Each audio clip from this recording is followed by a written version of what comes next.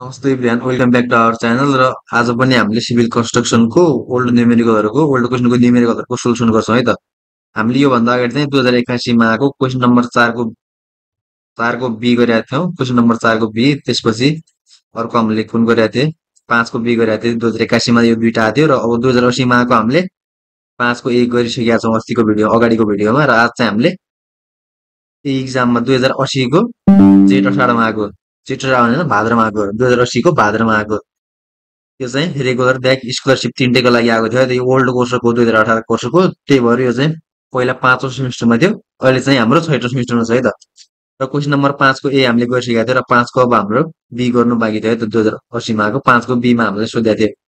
ल क्वेसनमा के सोधेको थियो भने calculate quantities of or from figure below. तल एउटा फिगर दिएको छ, यो फिगर, र त्योबाट हामीलाई चाहिँ के भनेको छ त, ओरको क्वान्टिटी निकाल्नु भनेको छ। The length of wall is 10 metre.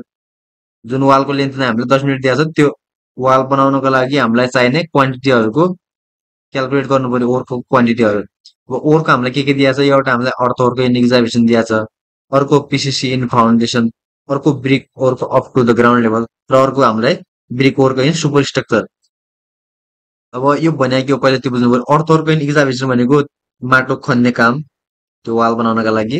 अनि पिसिसी फाउन्डेसन भनेको तल फाउन्डेसन जगमा चाहिँ हाम्रो एउटा PCC plain cement concrete PCC भनेको त्यो पिसिसी गर्ने काम। त्यसपछि brick ओरको up to ground लेभलसम्मको brick ओरको त्यस क्वान्टिटी निकाल्नु पर्यो भन्नाले अब त्यो ब्रिकहरू युज गरेर वाल बनाउने काम। र त्यो त्यसपछि ब्रिक ओरको सुपर स्ट्रक्चर भनेको ग्राउन्ड भन्दा माथि, सुपर स्ट्रक्चर भनेको ग्राउन्ड भन्दा माथिको वालको त्यो ब्रिक ओरको छ त्यसको क्वान्टिटी क्यालकुलेट गर्नु पर्यो। र क्वेसन यहाँ पनि छ, फोटो राखिदिएको छ मैले क्वेसन। र हाम्रो यसको 2 नम्बर, यसको 2 नम्बर, यसको 2, यसको 2 गरेर सबै 4 दुना 8 नम्बर भयो त यो क्वेसन चाहिँ। र हामीलाई फिगर यस्तो दिएको छ, यो चाहिँ हाम्रो तलको भयो, बेस लेभल भन्ने पनि भयो। यसको हाम्रो विड्थ चाहिँ 0.9 छ। त्यसपछि फर्स्ट फुटिङ, सेकेन्ड फुटिङ, र त्यसपछि सुपर स्ट्रक्चर। यो चाहिँ ग्राउन्ड लेभल है त। ग्राउन्ड लेभल यो इक्जाममा दिएको थिएन, र अब तपाईँलाई दिएन भने ग्राउन्ड लेभल यो हो भनेर बुझ्नु पर्यो। बुझिन भने त्यहाँ क्लासमा गार्ड हुन्छ, त्यो सरले सोध्नु होला, त्यो सरले भनिदिन्छ कि जिएल यति हो ग्राउन्ड लेभल भनेर। त्यो बेला चाहिँ मिस्टेकले यो दिएको थिएन, र ग्राउन्ड लेभल चाहिँ यही हो है त। त्यो क्वेसन मन दिएको भयो भने क्वेसनमा चाहिँ दिएको थिएन, तर यही नै हो, बुझ्नु होला। र फिगर चाहिँ बुझ्नुभयो होला त। यसको विड्थ त 0.9 छ, हाइट चाहिँ 0.3, 0.7 छ यसको, 0.3, यसको 0.5, 0.3, र यसको चाहिँ विड्थ 0.3 र हाइट चाहिँ 3.5। र अब यसको क्वान्टिटीहरू कसरी निकाल्ने त्यो बुझौँ है त। पहिला चाहिँ मैले solution given length of wall कति दिएको छ हाम्रो 10 मिटर दिएको छ, क्वेसनमा दिएको छ, त्यही भएर मैले 10 मिटर लेखिदिएँ। अब चाहिँ हामीले सिधै टेबलमा गएर टेबलमा क्यालकुलेट गर्ने है त। त्यही भएर मैले क्यालकुलेसन टेबल लेखिदिएको छु यहाँनिर। र अब क्यालकुलेसन टेबल बनाउँदाखेरि हामीले के लेख्नु पर्यो त, सिरियल नम्बर लेख्नु पर्यो, description of item of work लेख्नु पर्यो, नम्बर्स लेख्नु पर्यो, लेन्थ, ब्रिथ, हाइट, अनि हाम्रो क्वान्टिटी निकाल्नु पर्यो। त्यो क्वान्टिटीको युनिट लेखिदिनु पर्यो। अनि रिमार्क्स केही लेख्नु छ भने रिमार्क्समा लेखिदिनु पर्यो। अब हाम्रो सिरियल नम्बर 1मा के लेख्नु पर्यो भने description of work of item of work. Description of item of work के भनेको छ हामीलाई, फर्स्टमा अर्थ वर्क इन एक्जामिनेसन निकाल भनेको छ। त्यही भएर मैले अर्थ वर्क इन एक्जामिनेसन लेखिदिएँ है त यसमा, इडब्ल्यु इन एक्जामिनेसन। अब त्यो चाहिँ हाम्रो एउटा मात्र वालको लागि छ भने एउटा मात्र फाउन्डेसनको अगाडि खन्नु पर्यो, त्यो 1 नम्बर भयो। अब वालको लेन्थ चाहिँ हाम्रो 10 नै छ, 10 नै हुने भयो त्यसको अर्थ वर्क गर्दा पनि। अब ब्रिथ चाहिँ हाम्रो कति छ, 0.9 छ, 0.9 चाहिँ हाम्रो खन्नु पर्ने त। वालको ब्रिथ चाहिँ कति छ त, हाम्रो हाइएस्ट ब्रिथ चाहिँ सबभन्दा ठुलो चौडाइ कति छ, 0.9, त्यही भएर 0.9 नै राख्नुपर्छ ब्रिथमा चाहिँ। र हाम्रो हाइट कति भयो त, हाइट भनेको अब ग्राउन्ड लेभल भन्दा तल त पुरै खन्नु पर्ने हो, यो भन्दा तल, त्यही भएर यो भन्दा तलको सबै हाइट राख्नु पर्यो। त्यही भएर height of earth work in examination कति भयो त हाम्रो, यो 0.3 प्लस 0.3 प्लस यो 0.3 गर्दाखेरि हाम्रो 0.9 आयो। त्यो चाहिँ हाम्रो हाइट भयो अर्थ वर्क इन एक्जामिनेसनको लागि है त। किनभने अर्थ वर्क गर्नु भनेको हाम्रो माटो खन्नु भनेको त, त्यो भनेको ग्राउन्ड लेभल भन्दा तलको पुरै खन्नु पर्यो, जति गहिरो हाल्ने हो त्यति। त्यही भएर यो चाहिँ हाम्रो 0.9 भयो है त हाइट चाहिँ, ब्रिथ 0.9। अब हाम्रो ब्रिथ यसको सानो भए पनि हामीले पुरै खन्नु पर्ने चाहिँ 0.9 नै हो हाइएस्ट, त्यही भएर जुन हाइएस्ट ब्रिथ छ त्यही नै राख्नु पर्यो हामीले, 0.9 भयो।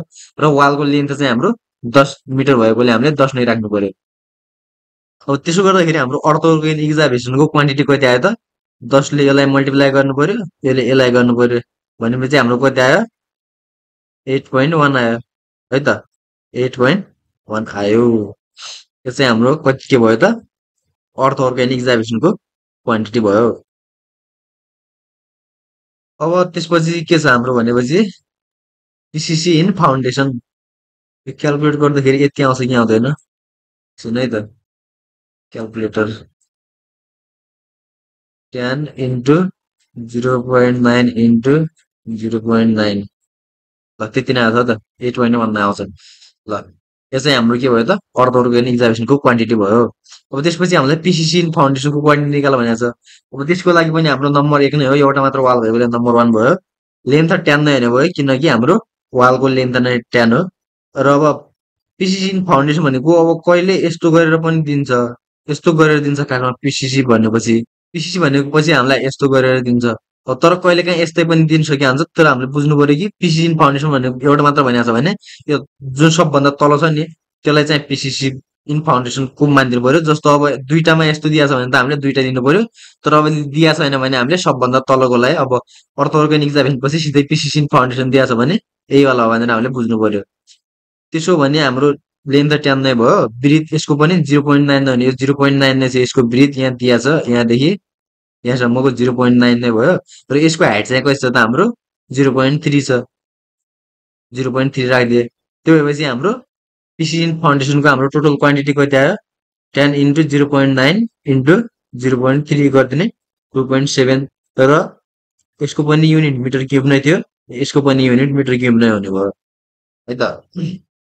यो metre into metre into metre गर्दाखेरि मिटर क्युब हो। र अब त्यसपछि हाम्रो अर्को के क्वान्टिटी निकाल भनेको छ? Brick work up to ground level. अब ग्राउन्ड लेभलसम्मको ब्रिक वर्क निकाल भनेको छ।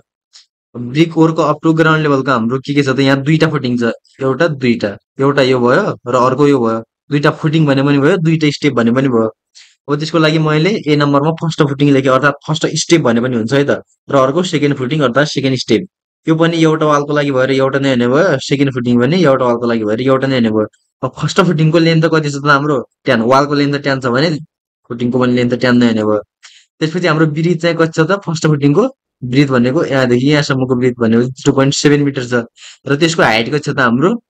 0.3, यहाँदेखि यहाँसम्मको 0.3 छ। त्यसो भने यसको क्वान्टिटी कति आउने भयो हाम्रो? 10 इन्टु 0.7 इन्टु 0.3 गर्दाखेरि 2 इन्टु 1 आयो। र त्यसको पनि युनिट हाम्रो के हो त? मिटर क्युब नै हो। अब सिमिलरली सेकेन्ड फुटिङको नम्बर 1 मात्र हो, लेन्थ 10 नै हुन्छ वालको लेन्थ भएर। अब विड्थ चाहिँ यसको चाहिँ कति छ त? हाम्रो ब्रिथ चाहिँ 0.5 छ है त, यहाँ क्वेसनमा दिएको छ 0.5, 0.5 नै भयो। र अर्को हाम्रो यसको हाइट कति छ त? यहाँदेखि यहाँसम्म भनेपछि 0.3। त्यसरी नै यसलाई पनि मल्टिप्लाई गरेर यसको क्वान्टिटी कति आउँछ त? हाम्रो 1.5 आउँछ। यसको पनि युनिट मिटर क्युब है त। र हाम्रो brick work up to earth organic examination पनि आयो, पिसिसी फाउन्डेसन पनि आयो, brick work up to ground level पनि आयो। अब हाम्रो छ brick work in super structure भनेपछि ग्राउन्ड लेभल भन्दा माथिको यो पार्टको निकालिदिनु पर्यो हामीले, यो वाला पार्टको यतिको। अब total brick work in super structure भने कति भयो त हाम्रो? यो नम्बर 1 नै भयो, यहाँ 1 लेख्न बिर्सिएछु, त्यो 1 नै भयो। लेन्थ चाहिँ 10 नै हुने भयो, वालको लेन्थ 10 नै हो, त्यही भएर 10 नै हुन्छ लेन्थ। ब्रिथ चाहिँ कति आएको छ यसको हाम्रो? यहाँदेखि यहाँसम्म 0.3 आएको छ, त्यही भएर हामीले ब्रिथमा 0.3 लेखिदिनु पर्यो। र यसको हाइट चाहिँ कति छ त हाम्रो? यहाँदेखि यहाँसम्मको हाइट कति छ? 3.5 मिटर छ, त्यही भएर 3.5 लेखिदिए। त्यसो भने हाम्रो क्वान्टिटी कति आउँछ त?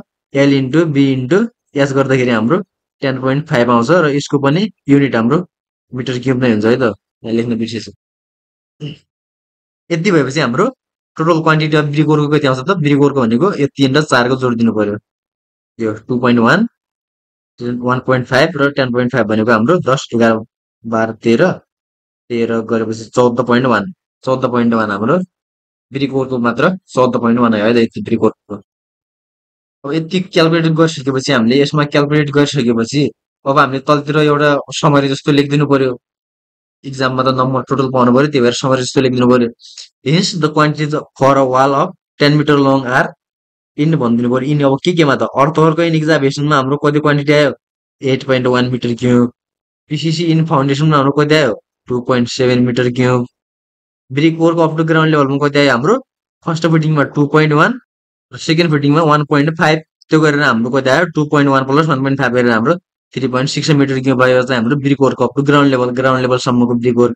त्यसपछि ब्रिक वर्क होइन सुपर स्ट्रक्चर भनेको ग्राउन्ड लेभल भन्दा माथि कति आएको छ त हाम्रो 10.5 मिटर क्युब यति आउँछ, यति लेख्नु पर्यो। र पछि चाहिँ total quantity of brick work लेखिदियो भने भयो। ब्रिक वर्कको मात्र टोटल कति आयो त हाम्रो 14.1 यो तिनवटा ब्रिक वर्क भनेको अप टु ग्राउन्ड लेभल र ग्राउन्ड लेभल भन्दा माथिको 3.6 भयो प्लस 10.5 गर्दाखेरि हाम्रो 14.1 मिटर क्युब हाम्रो ब्रिकवर्कको मात्र क्वान्टिटी आयो त। ल हामीले यो यस्तो क्वेसन यस्तो टाइप क्वेसन चाहिँ यसरी गर्ने हो है त। एकदमै सजिलो छ, गाह्रो छैन। अब कहीँनिर बुझिएन भने कमेन्ट गर्नु होला। त्यही नै हो। अब यो पिडिएफ हेर्न चाहनुहुन्छ भने वेबसाइटमा जानु होला र मेरो वेबसाइट वेबसाइट www.harishmahara.com.मा गयो भने ल खुल्यो। यो खुलेपछि तपाईँले मोबाइलमा हेर्नुभयो भने सानो पनि देखिएला। अब नत्र यसमा चाहिँ यस्तै देखिन्छ। मोबाइलमा हेऱ्यो भने जे भयो भने यो देखिँदैन। त्यहाँनिर यस्तो तीनटा लाइन देखिन्छ, मेनुको बटन देखिन्छ। त्यहाँभित्र गएर डाउनलोड भन्नेमा गयो भने यो पिडिएफ डाउनलोड गर्न सक्नुहुन्छ। त्यहाँभित्र डाउनलोड गर्ने हुन्छ। यहाँ चाहिँ यो वाला पिडिएफ मैले राखिदिएको छु। Civil construction old numerical solution 2080 plus 2081 भनेर यो चारवटा न्युमेरिकलको राखिदिएको छु। त्यहाँनिर गएर हेर्न सक्नुहुन्छ है त तपाईँहरूले। ल आजको भिडियोमा अब हामीले गर्ने भनेको यति नै हो है त। ल अब अरू कहीँ बुझिएन भने कमेन्ट गर्नु होला, सोध्नु होला, म रिप्लाई दिन्छु। र आजको लागि यति नै है त। ल thank you bran, thank you for watching.